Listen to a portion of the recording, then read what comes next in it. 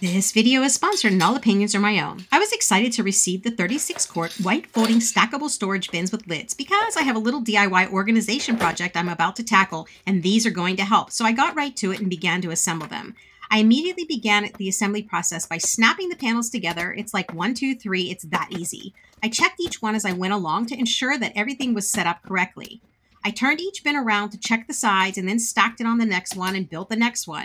After building each cube, I attached the handles to the doors. The handles click right into the preset rounds, making it a quick and easy install. I made sure the doors swung in and out smoothly before moving on to the next layer. Once I had all 3 bins assembled, I laid them out separately. I turned the bottom one over and added wheels to it.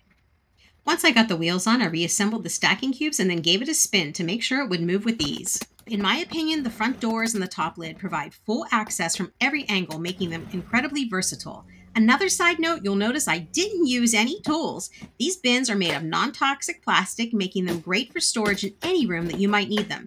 The entire process took me just minutes, and I'm really happy with the bins, and I'm sure you will be too.